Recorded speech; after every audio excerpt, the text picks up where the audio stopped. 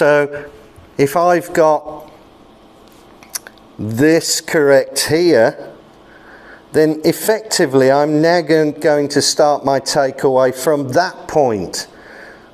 So I do the same again, another 2 feet. What do I do from here? Well, imagine I'm starting my swing from there and I'm not going to do anything else other than what I did in the first 2 pieces. So again, so now I'm almost at the halfway point. You can see now my legs have been just pulled a little bit by the motion.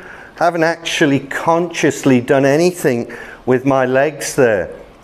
So you can sort of see what's going on here. We do a little piece, we then mimic that same piece again and again and again.